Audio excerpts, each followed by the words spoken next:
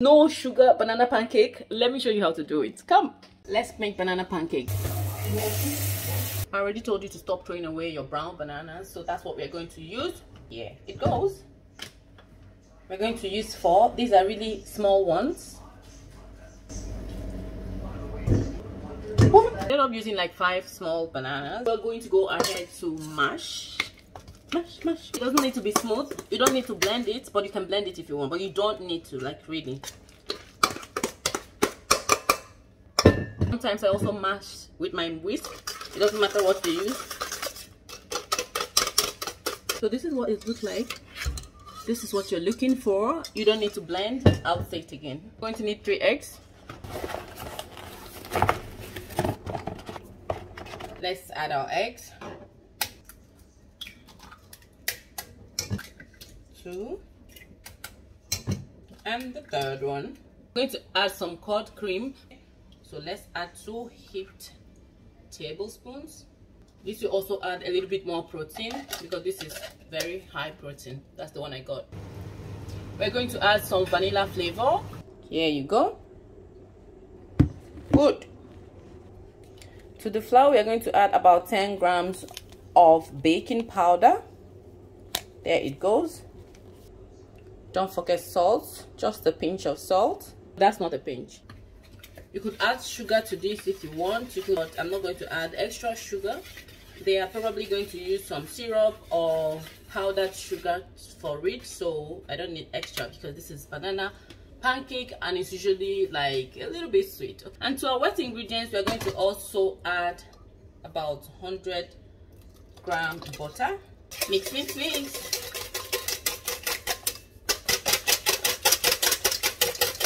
It's ready to receive the flour mixture, guys. Let's go. So you can see it's too thick, so we're going in with about, let's say, 100 ml of milk first. Let's go. I usually don't measure my ingredients, okay? So I'm going to add another 100 ml milk. That means 200 ml. We're going in again with another 100 ml. About that. So some people like this consistency, but I'm just going to do just a little bit more.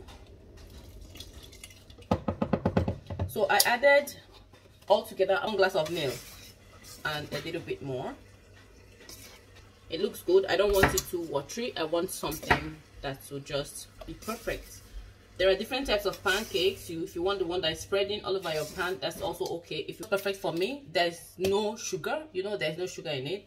So this will allow the children use any type of sugary syrup or whatever they want on it. If they want to use jam, if they want syrup, if they want like basically anything. So this batter doesn't need a lot of sugar because it's already a little bit sweet, just a little bit. So you're going to take your pan, let your pan heat up a little bit and then reduce the heat.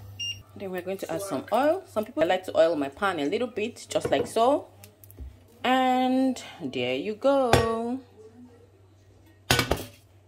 I'm going to find something to use. Let's use this half cup.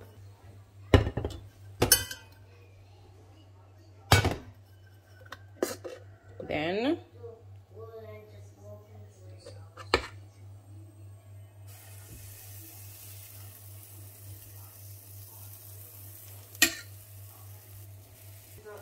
I'm going to reduce a little bit to 6.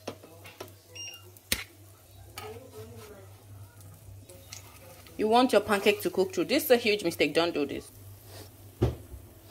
And then you want to turn your pancake when it gets a little bit of this holes on it, so that you know that it has cooked through from the other side. To flip. That's perfect, isn't it? See?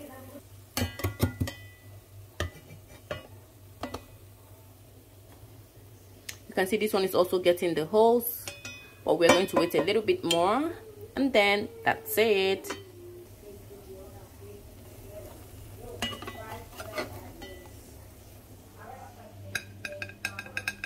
There you go. Look at that. Look at that. So there you go again. You just let it brown how you want it. It doesn't have to be as brown as mine.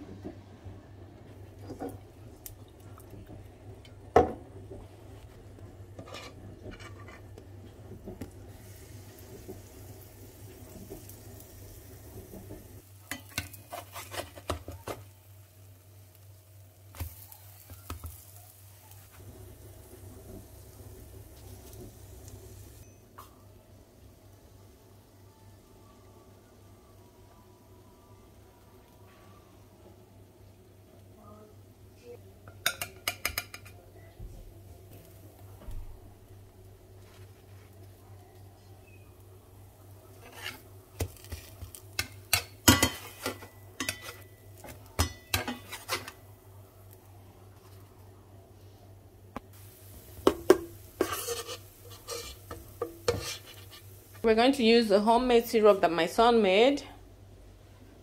It's just sugar and cinnamon. Here.